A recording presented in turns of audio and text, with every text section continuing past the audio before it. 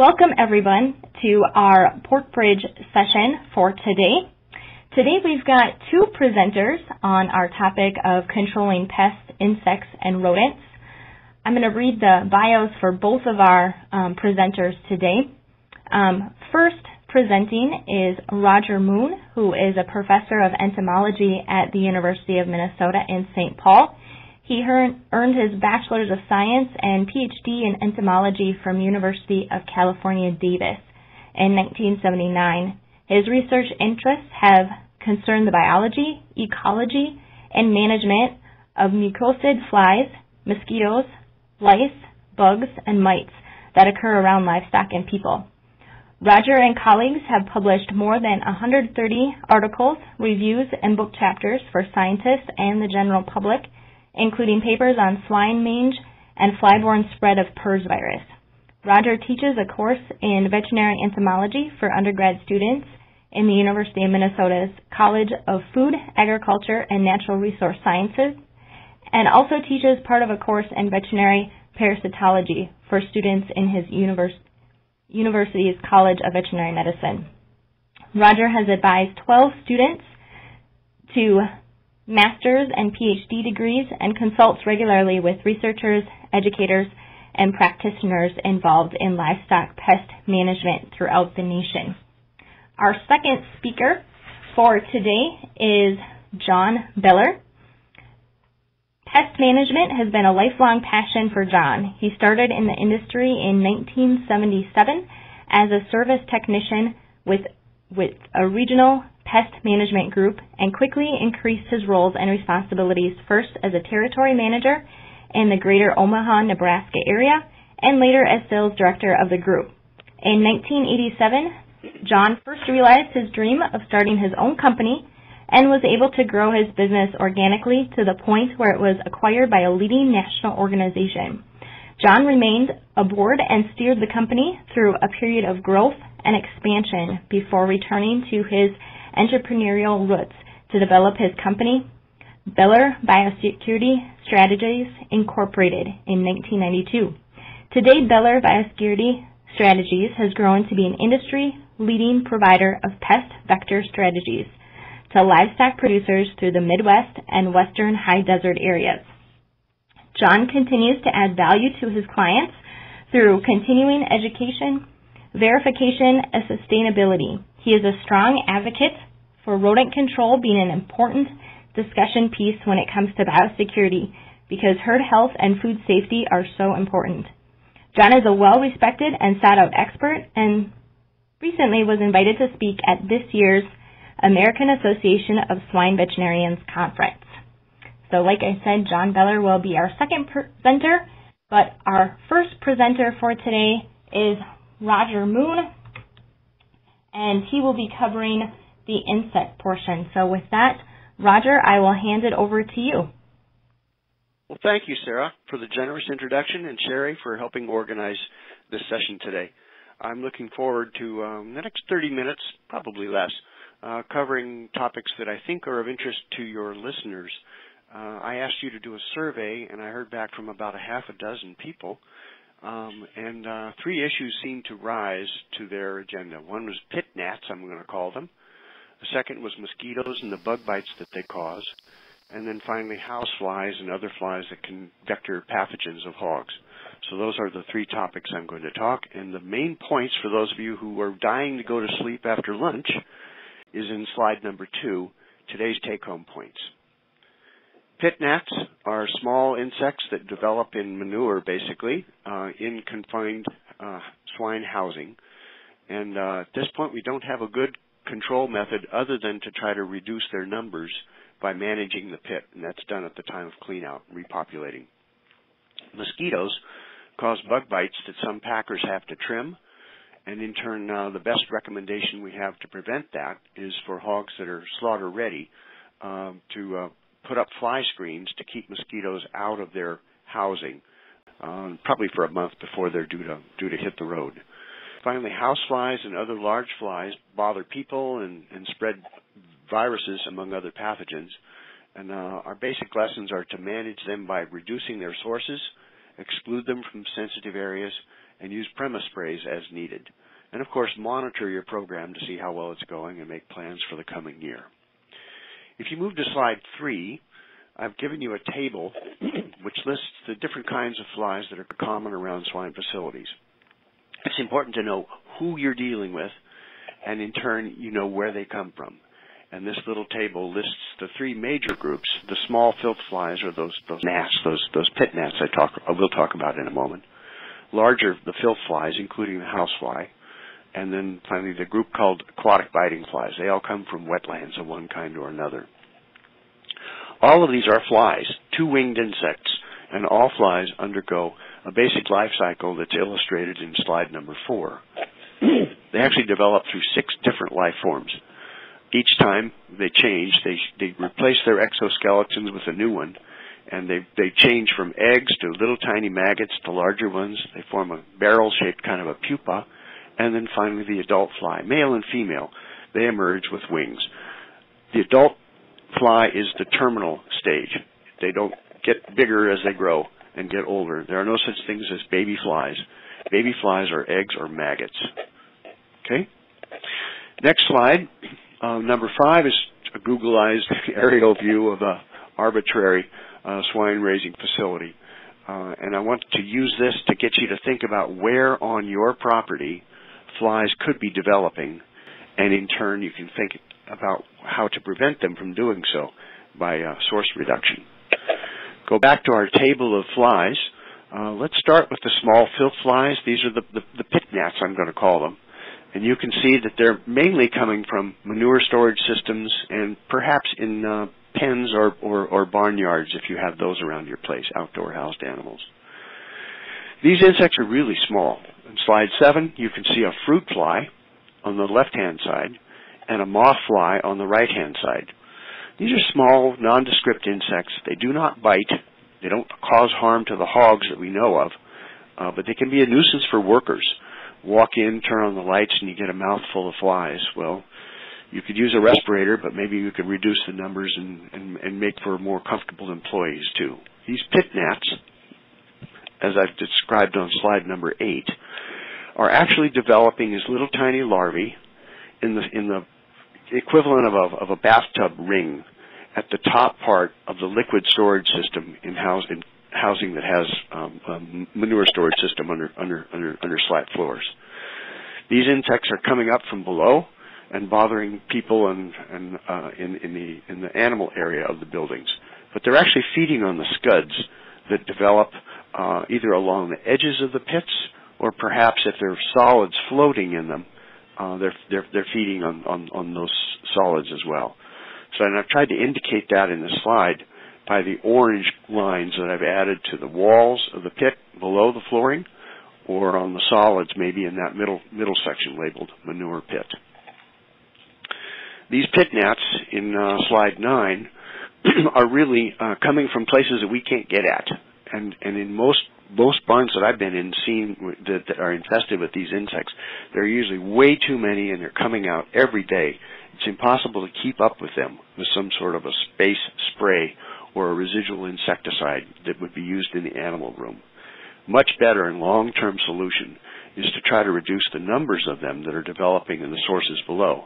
And here's the problem that I fight with the ag engineers. They don't develop barns that you can get in and clean the pits from below. All we can do is work at the time of cleanout to try to break up those solids.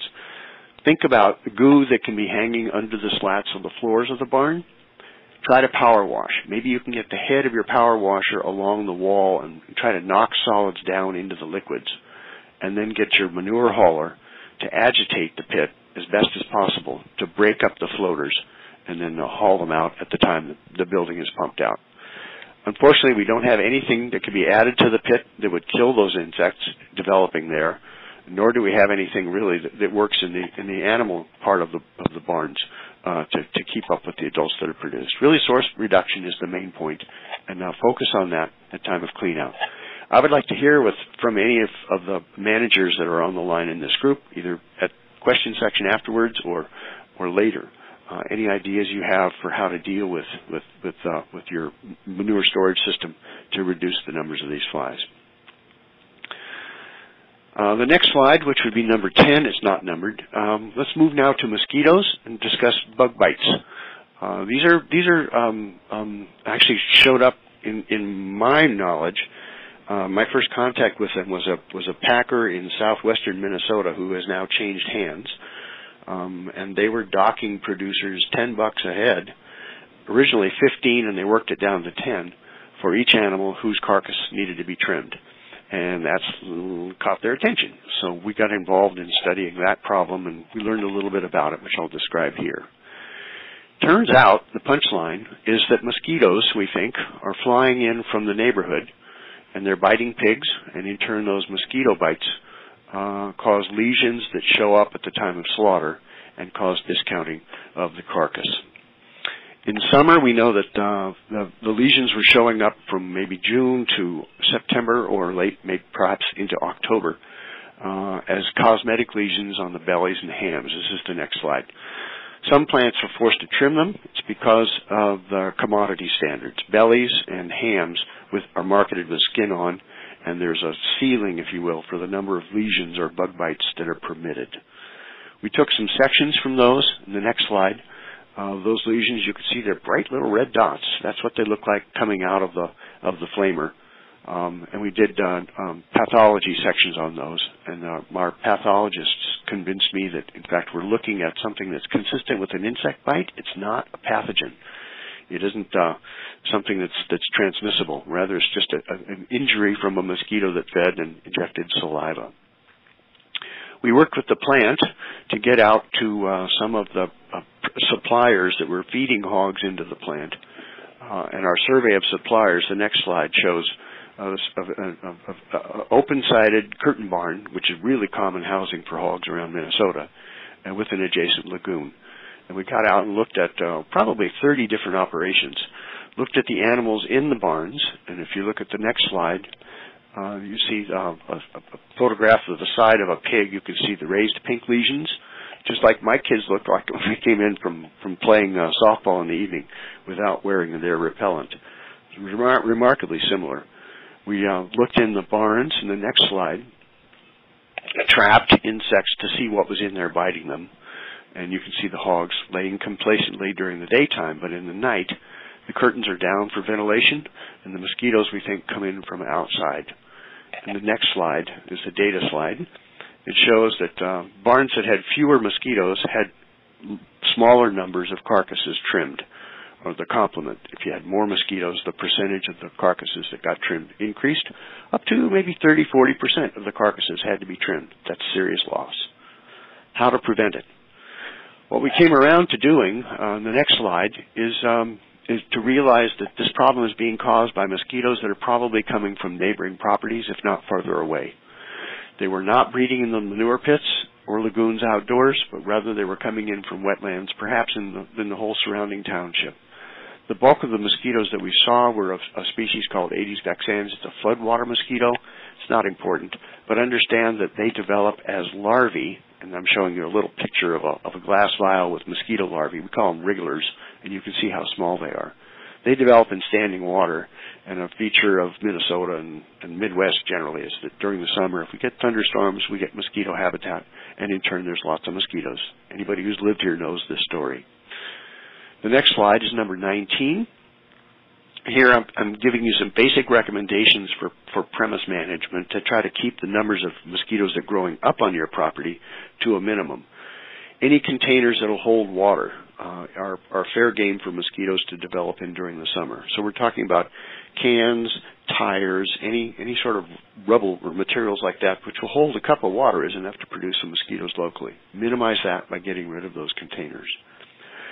Adjacent grounds, grade them if at all possible so that it slopes away gently. When rainfall occurs, then we don't have puddling occurring around on the premise. That's a good thing to do. And finally, if you use a lawnmower to keep vegetation short around the barns, that reduces the harborage areas that mosquitoes will perch in during the daytime and in turn come out and become active at night. Those are things you should be doing. But past that, there are still likely sources in the neighborhood that you can't control. And in turn, if you have a history of having problems with bug bites, then slide 20 shows a study that I and Scott D. and some other vet students did several years back. Slide 20 shows on the left-hand side a curtain-sided barn without fly screen, and then on the right-hand side there are the curtain-sided barn with fly screen over it. You can barely see the difference. This is regular. We use regular fiberglass screen, and anything of a pore size about like that will be enough to keep mosquitoes out. We looked at the numbers of mosquitoes trapped inside each barn, and we got about an 80% reduction by putting up fly screen. We got something like a 60% reduction in the number of houseflies that we saw inside the same barns. The flies were coming in from outside too.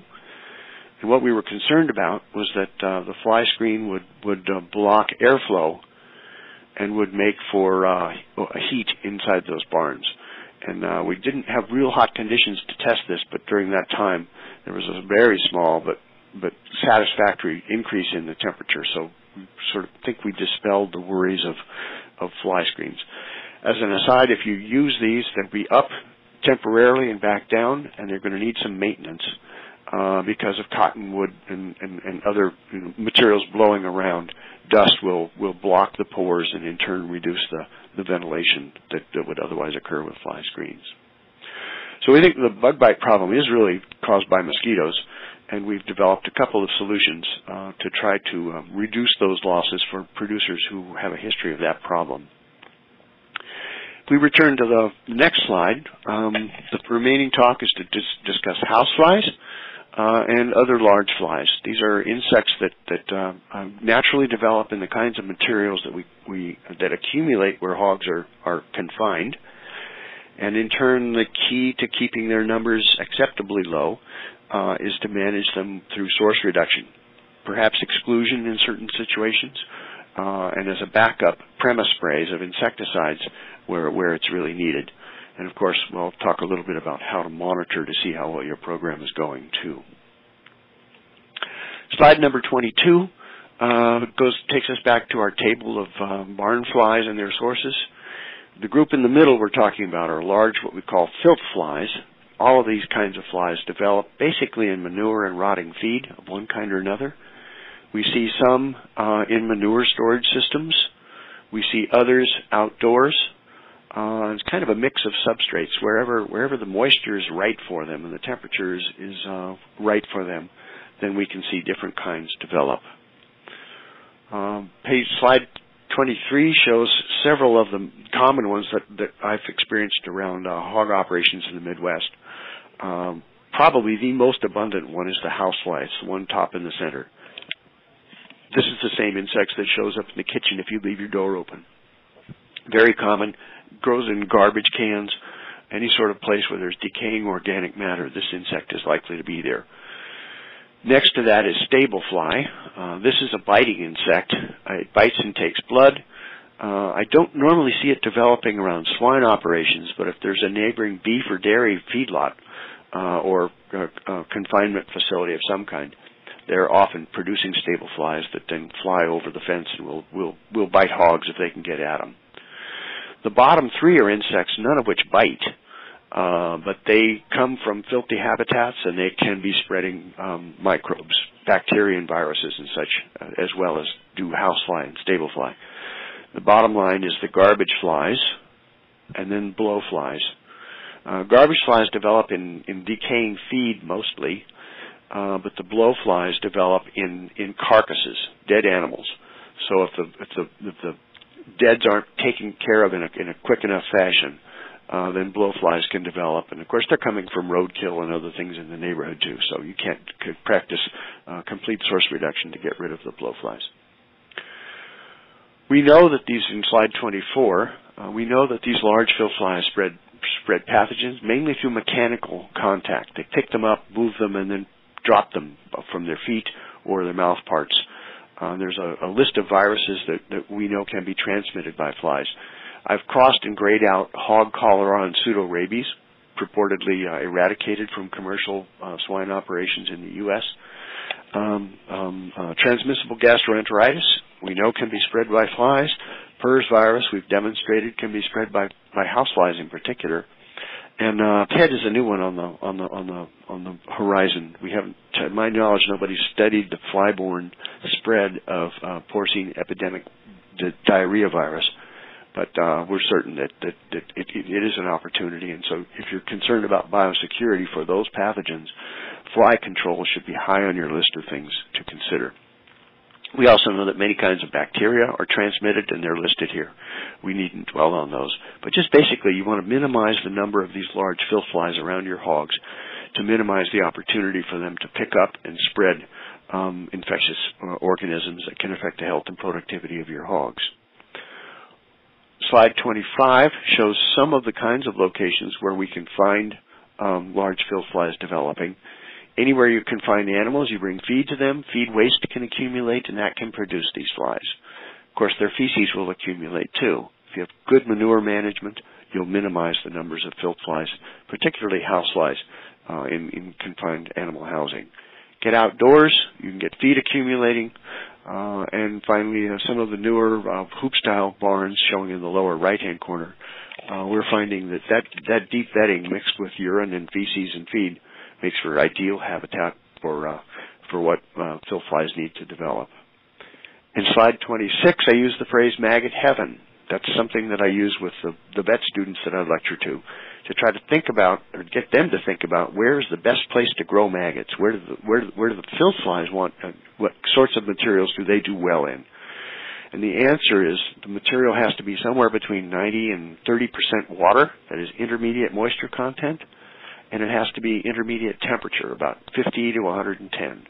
Organic matter actively fermenting in that moisture level and temperature level is suitable for development of one or the other kinds of these large filth flies.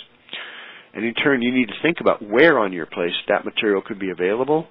Scout with a trowel in hand to see if you can find active maggots. And I've shown you a picture right in the middle of slide 26 of what these maggots look like. Pointy little heads, round little butts. These guys wiggle, and they're very easy to see. If they're actively breeding somewhere on your place, you should be able to find them with 5-10 minutes of scouting time. And in turn, think about how to prevent that from happening, how to intervene somehow. We've done some research with houseflies in particular here in Minnesota, again with some of the veterinarians and vet students on slide 27. We're sort of summarizing a study, and let me take a minute to walk through here. We have a research farm the university does out in Appleton, western Minnesota, normally occupied by wild-type houseflies with red eyes. And I actually have a genetic mutant fly in my laboratory that I keep going just for research purposes. They have greenish eyes. We call them greenies affectionately. And we actually set up hogs with trickle infections of PRRS virus at that farm, and we released the greenie flies, and then in turn we set up fly-catching traps at different distances from the center farm to see, one, if we could pick up the greenies away from the source farm, how far away we could pick them up, and also could we pick up the virus. We were actually using a line of PRRS virus that is different from the wild type, so we could tell that it was ours. And the map in the center is diagramming the star. That's the source barn. The black dots are places where Jen Schurer placed those bucket or jug traps, and in turn the black dots that are circled with red, are ones where we actually picked up the index strain of the virus. And what that told us is, if you look at the arrow going up, say to 10 or 11 o'clock, that flies could transmit a detectable and infectious PRRS virus beyond a mile. The lines, of course, are section lines, so that gives you a sense of scale. There's no question that flies can transmit PRRS out from a source barn, and in turn you need to think about, if you're worried about PRRS or anything else, where within a mile flies could be produced and pick up virus and then fly into your place, as shown on slide 28. Or alternatively, if you have an infection and maybe you have satellite facilities elsewhere, or your neighbors, you're being ethical here, how far away your flies could be transmitting your pathogens.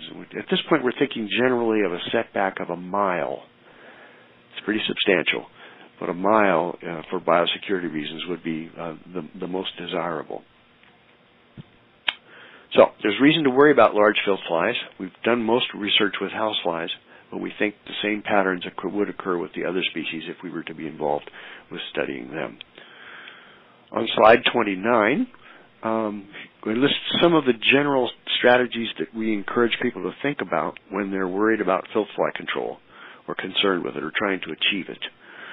The first one, and I've mentioned several times already, is to think about sources where flies could be coming from, where they could be developing as maggots, and in turn try to minimize the volume of that or make it inhospitable in one way or another.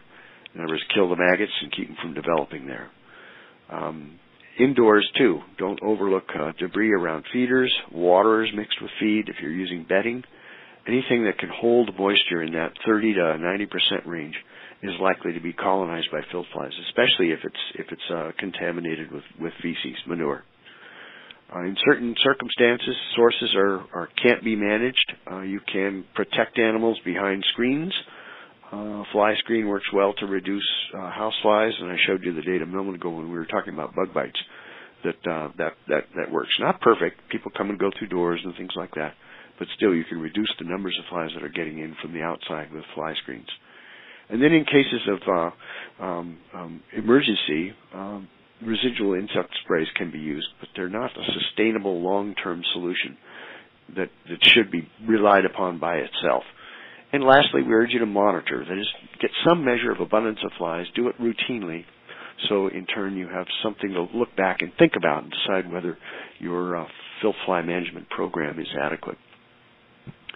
Go to slide 30. We see a scout with trowel and a map. What she's doing is walking around, searching possible places where maggots could be, where manure accumulates or where feed is handled, looking for active maggots. It's easy to do, and you might make this a part of your premise maintenance program. Inspect weekly would be about the right frequency. Do it from spring. I would say in Minnesota here we're talking basically June 1st through into October. And again, if you find occupied places, keep track of where they are, and if possible, dispose of them by scraping and hauling weekly. That will work. Spread it on open ground if you have it into fragments about the size of a golf ball or smaller. That's enough to spread it out and prevent maggots from developing in it. Compost dryer materials, if that's a feasible thing, that will work. Finally, if you could wash materials into liquid storage, like power washing down into the pit below, that's the way to get those solids that are aerobic yet down underwater. These maggots won't develop under the water. And again, if you know where your maggots are developing, you can think about chronic problem areas and minimize their numbers.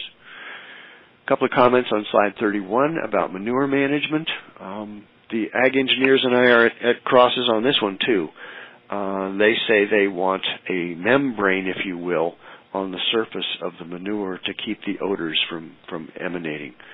I find that if there is a membrane on the surface, and I don't mean fabric, I mean dried solids agglomerated.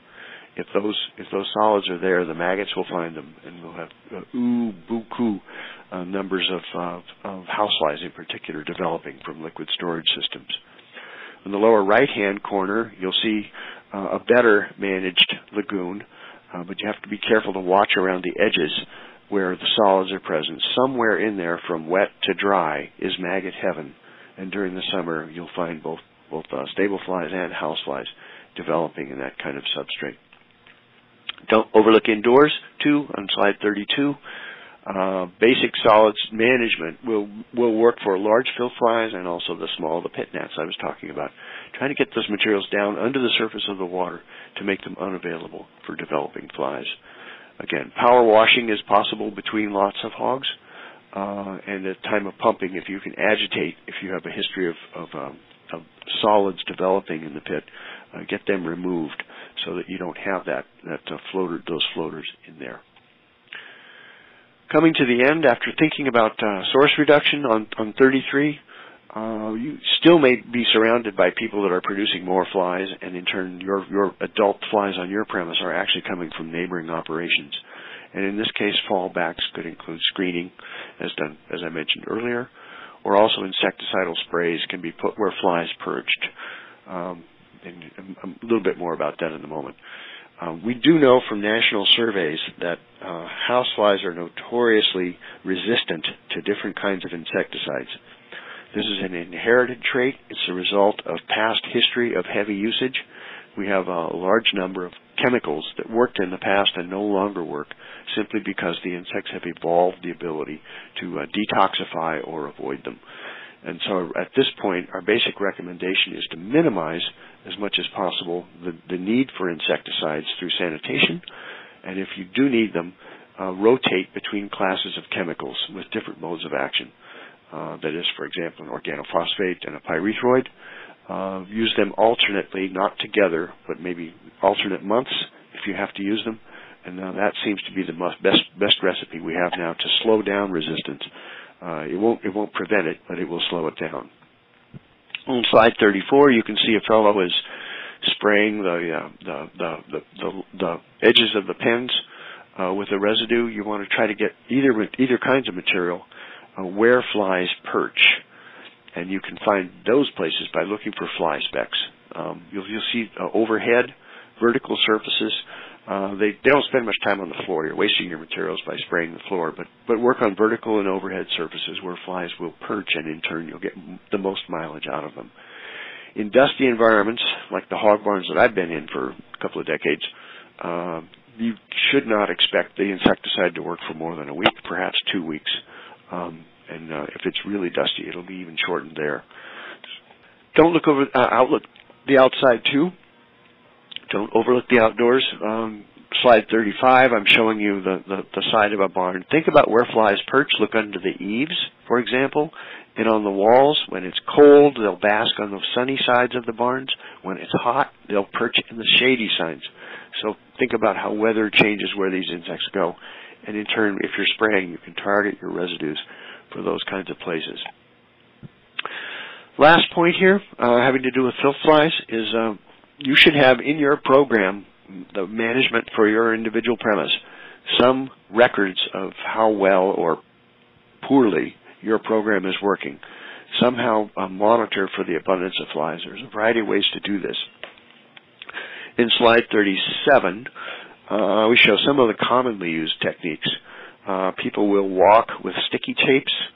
Some other operations, particularly poultry operators, will put up spot cards. This is a white surface. The flies will perch on them, leave their specks, and in turn you can scan and count the numbers of specks. Beta jug traps work, or sticky traps work. These are 4 commonly used options for measuring flies. The idea is to put them up or do it at a specific and regular interval, count the numbers captured, and the numbers caught is a measure of how abundant flies are in the area. It's really not important what method you use. What is important is that you use it routinely and basically have a monitoring program in place when temperatures or location are above 50, which is about the flight threshold for these flies. There's no point in trapping when it's cold. The flies are grounded. They may be there, but they're grounded. So in Minnesota, at least, we're talking about during the summer months, from say June to into October. Okay, to recap here, I tried to make 3 points in response to things that participants said they were interested in. I hope I succeeded. Pit gnats are fruit flies and moth flies that bother people. Work on source reduction. Mosquitoes, exclusion really is the most important thing for market-ready hogs. Other hogs, you don't need to worry about it. Mosquitoes. And then finally, filth flies or other large flies can bother people and spread pathogens. They should be part of your premise management program to be added to all of the other things. Okay, I've given you my email address here. If you wish to send questions independently or stick around for the end of this PorkBridge session, I'd be happy to answer them. And at that way, I'll pass the microphone back to Sarah, is it? Thank you once again, Roger. And now with that, I'm going to hand it over to John Beller with Beller Biosecurity Strategies Incorporated to cover the rodent portion of our PorkBridge session today. Good afternoon. Thank you for inviting me to speak with you this afternoon. I very much appreciate the fact that Many of you have had extensive training in animal biology, and I've asked that you would bear with me on the subject that may be viewed as old hat to some areas. I'll tie the science and the practical together as we move forward. Today I'll present across 3 topics. The first would be on slide 3, understanding the commensals. Slide 4, the cost of putting up with rats and mice in new systems, and sustained solutions. The commensals arrived on early trade ships from China and inhabited the eastern seaboard and quickly spread west with the early pioneers and settlers. Today you can find the commensals across the 48 contiguous states and Alaska, save for the roof rat, which is mostly confined to the eastern seaboard, southern coastal states up into Arkansas, and the west coast of California, Oregon, and Washington state. Today, populations, whether small or of serious consequences, are everywhere. They're in our large metro cities, in our million-dollar suburban homes, and certainly on the agricultural setting. Commensal rats and mice belong to the family of Muridae, which means to share at the table, literally. There are over 1,700 species of rodents that are non-commensal, and there are 3 commensals that are important worldwide. And they are the house mouse. Its binomial name is Mus musculus, the Norway rat, Rattus niviticus, and the roof rat, Rattus rattus. Mice and rats reproduce rapidly. They have relatively short lifespans, about 18 months in a laboratory situation, less in the natural environment. Commensals have short gestation and rapid sexual maturity. And their numbers only increase with adequate food and water and shelter. Mice can become sexually active in as little as 5 weeks, reproducing up to 8 times in their lifespan, and their litter size is 4 to 7 pups. Using that math, they're responsible for about 56 offspring annually. Norway roof rats become sexually mature and able to mate at 8 to 12 weeks. They both have about the same litters per year, however their litter size vary. The Norway 8 to 12 pups, where the roof rat is 4 to 8 pups. Slide 14. Rodents are excellent jumpers, swimmers, and climbers. A mouse can do a vertical of about 18 inches, a rat about 36 inches, and that's both vertical and across also. They're great swimmers and excellent climbers too. Some rodents may never touch the base floor. If they live in the ceiling, for example, and that's a nesting area, they might migrate down through the wall over to their food source area and come back and up into the nesting area, which we call the home range. And they can scale 5, 10, 15 foot just as easily as you and I can take 2 or 3 steps forward. On slide 15, understanding the biological and behavioral characteristics of rodents enable us to correctly identify them, and then it also allows us to develop an understanding which lends to the building of management programs, and it also espouses an appreciation for why rodents are such persistent and economic pests. Today we don't have a whole lot of time to spend on the rodent skills and characteristics, but I'd like to touch just briefly on the incisors, which is indicative of the rodent. So they have 2 pair, the upper and lower incisors, which they constantly chisel and file down, keep sharp. And they supplement this activity by chewing on twigs, wood, electrical wires, or what have you. The tail is kind of interesting. It's important for identification and also use-wise. And the tail edge, or the fur, is very important. Just a couple of things that come to mind. There's one, it protects them from hot and cold. And so during the cold winters that we just came out from, for example, we as humans, we walk around and the soles of our shoes absorb most of that cold, where they have a lot more body surface to pore surface. So you can see how they would deplete a lot more energy. And for an animal of small prey, it's important that they conserve that energy. Also, we find in the hairs, if you look closely between the ears and on the back and on the sides also, we have what we call vibrissae. And that vibrissae is for, well, anybody that's my age, 60-year-old, you might remember the curb finders on the old Cadillacs. It's kind of a sensor, if you will. The commensals can be found everywhere, on riverbanks, open fields and meadows, and near structures. You can see a burrow right there in the center. They do quite well without our help. this is a situation where a client of ours contacted us to help them eliminate this Norway rat colony. And you can see in the foreground, the population is so heavy that it actually collapsed the bank. And then in the background here, you can see carcasses that should have been lined and covered with dirt, and litter and debris that could have otherwise been handled. And then in the background, you can see all the burrows. So what I did on this situation is, number one, you have to remember with rats in particular that they're neophobic. And so they don't like a lot of change in their environment. So what I'm going to do in this scenario is take care of the activity first, then we're going to do the cleanup later. And so what I did in the afternoon, I just took regular paper napkins and inserted in as many of the burrows as I could, probably hit every 3 or 4th burrow. And I came back later on that afternoon, and I discovered that the napkins weren't pushed out, nor were they blown around by the wind. Rather, they were pulled into the burrow, used probably for nesting frenzies. And so then, seeing the activity of this colony, I went ahead and I baited that evening. And I tried to get as many burrows as I could. And I came back the next morning, and 100% of the bait was consumed. So I went ahead and rebaited, came back the next day, and about 85% of the bait was consumed. Come back on a third day after rebaiting again, and most of the bait was left over at this point in time. So we just kind of observed the burrows in the pit in general for the next 4 or 5 days until we were convinced that there was more activity. And then we put in a request to have it properly cleaned up and covered. Next slide, number 20. This was the site that we had here in the Midwest. A client called us up. It was about a 60 or 80,000 sow finisher, a hog finisher, and it was in bankruptcy. And so if you look on the curtain, that's all mice lining up in there, playing and dancing to the left and right of those studs. And the building, as I recall, is about 265 foot long. So, and this is by day, 2 o'clock in the afternoon. I walked from the entry to the back and to the entry again and counted over 650 live mice. So it just kind of gives you an idea of how severe the population was in this environment.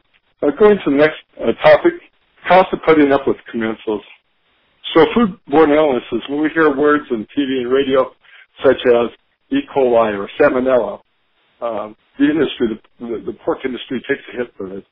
When we hear animal welfare, whether real or perceived, we take a hit as an industry. So good business practices are very important, and rodent control is one of these. Keeping meds in check. Maintaining herd health through prevention of disease agents. There again, a good solid pest management program is important here. The following is some of the diseases that can be spread by rodents in swine facilities here in North America. Okay, so when I get a call and I make an appointment to go out to a site, I go in there, I have a clean truck, I have my proper downtime, I send in on the registry, shower in, go over to the quarantine area, pick up my supplies, visit my pig troll, and then I shower out. And as I leave, we all agree that we have biosecurity. On the picture on the right-hand side, we see this little fella going through a squeeze point of about 1/4 of an inch. We have no idea what his tail has been dragging through, what's in his fur, what's on his foot pads, or his saliva, or in a dropping. Yet, just a few minutes ago up front, we all agreed that we have biosecurity. Grumpy the cat isn't the answer today. Probably never was. 10 confirmed viral pathogens, including Toxoplasma, Campylobacter, and Salmonella, are associated with the cat. Here we have structural damage. Off the left-hand side, accepted. After 5, 10, 12 years of service, blowing out in the wind and weathered, this can happen. We can have damage to the curtains. But off to the right-hand side, totally unacceptable. What probably happened is we had a situation much like today, starting to warm up outside. We dropped the curtains. There's no maintenance program, no inspection. And when we put them back up in the fall, we discovered that we had several nesting areas where rodents had done some damage. So being a simple man, just using simple math, if this building was, say, 265 foot long, maybe $6 to $8 cost of goods, $10 to $12 maybe for labor, 10 buildings, you're looking at about $25,000 of unnecessary expenditure. There's some more damage off to the left-hand side on slide 27.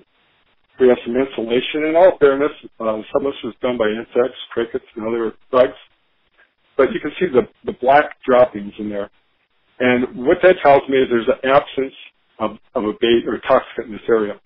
When a rodent consumes, be it a red or a green bait, it will defecate that same color dye. And so as I look at the black, I can see that we have no bait in this environment. But sometimes this is what happens when we use just the old tradition method versus good solid science. Tradition would say you start here and then go out 50 foot, and then there's another station, another 50 foot, another station, and so on. Whereas if we would go ahead and introduce the bait in the areas where there's traffic, pathways, pheromones, those types of situations, we would find that we would be more effective and have less damage. Off to the right-hand side, a mouse has a burrow of about an inch and a quarter, usually irregular in diameter. This is more round, around 2 1/4, 2.5 inches, which is indicative of the Norway rat. I've seen situations before where the earth was so undermined that the top foundation had collapsed from the weight of the livestock up above. Employee relations, this is totally out of my realm. However, these are some of the things that we hear, is that when it comes to rats and mice and German cockroaches and flies, as Roger had mentioned earlier, they're just frustrated and want the employees want them just to go away. And there's health issues associated with this too. There's allergens and asthma.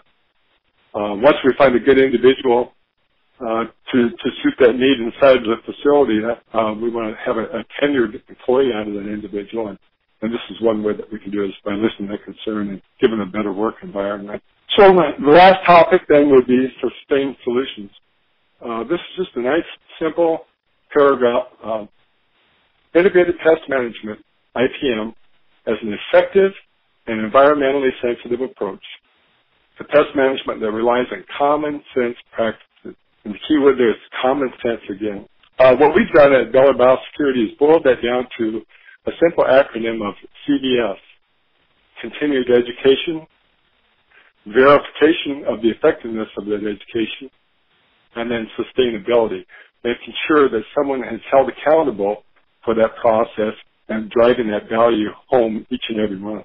This next form on slide 31, it's a simple form that would help us through that process. So on the left-hand side of that solid bold line, we would indicate what we saw, where we noticed it, who recorded, and put a date on that. On the right-hand side would be the action. What action was taken by that employee at that point in time, date that. This form would then be sent to our office where we would evaluate it and then, if necessary, make a prescriptive diagnosis. So, IPM, what are the components? Identification, sanitation, exclusion, trapping, and or baiting. Identification, again, on slide 33. The top is a roof rat, and I apologize, these aren't the greatest pictures, but it's a roof rat. You can see it's got a longer tail, slender build, big ears. It looks like a climber. On the bottom, you have the Norway rat, a little more haunched in the rear, shorter tail, small ears, and bigger foot pads. And it's a digger. That's what it does. And off to the right-hand side is just a variance between the house mouse and the young rat. You can see the head and body in general is a little bit bigger on the rat and the tail maybe shorter. Proper identification of evidence on the left-hand side. We see the fly casings. It looks like rodent droppings from a distance, 1/4 inch in length, and when we get a little bit closer, we discover they are fly casings. On the right-hand side, you can see we have mouse droppings over here. And if you look on that piece of concrete in the center from left to right, there's kind of a dark, shadowy area. And what that is oily deposit from the sebaceous gland. And that's an oil that protects the skin and the fur of the rodent. And as the rodent goes through its environment, it collects dust and seed and so on and so forth. Those deposits are made wherever it goes into its squeeze points in its nestern area and its pathways and so on. So it kind of gives us an idea of what our level of activity is in those areas. And you can also see that, again, you have the black droppings in the center, and off to the side there's a few green ones. And so that means that they went ahead and ingested the toxicant, and it's probably a second generation rodenticide, which means they need just one feeding, and it's a lethal dosage. On the left-hand side of slide 35, you can see that we have a big crop of weeds growing, all the seed heads. Mice are seed eaters. This is just a haven. First thing we should do is mow this down, burn it off with a herbicide, and then mow a good distance away from the facility also, and maintain that throughout the growing season. On the right-hand side, you can see that there's a separation of the sidewall, and that's what rodents do. They look for those shadow areas, those lines. Their senses are excellent senses. They can smell the food in there. They can sense the temperature variances, and this is where you would find them along the perimeter of the building. The rock-free zone, on the left-hand side, you can see the one was being installed here. However, what was done improperly is they didn't go with an even size aggregate. Some of these were actually the size of a football helmet, and so what it did is created a dark shadow which invited the rodents into that environment, and we did sustain some damage in the curtains as a result of that. On the right-hand side, you can see that this is a properly installed rock bile zone. This is post-construction, but normally you would burn off all your weeds with the herbicide and then lay your rock foundation, and then place your bait stations strategically down the lane. On the left-hand side of slide 37, you can see the bottom 90. That's a squeeze point. 1/4 of an inch is enough to allow a mouse entry, and 1/2 inch for a rat. So this is the caulked, sealed, a minimum, have a bait station on the outside, maybe a monitor on the inside. And off to the right-hand side, you can see that the entire sweep or threshold has been destroyed, and this is just an invitation for rodents to enter. On slide 38, we have proper exclusion practices. You can see the tinning and caulking on the left-hand side. Screening on the right side, that's just ideal. You can see at the bottom on the portals that it's a 1/4 inch screen to prevent mice from getting in. You've got some hog wire up there to keep the predators out. You've got the bird screen. The only thing we're missing is what Roger spoke to earlier would be some screening to keep the flies out. Clean up of feed spills. This big pile of feed, we haven't seen much of this since corn got up to a high of $5 at one point in time, but it was typical when it was $1.90 at harvest.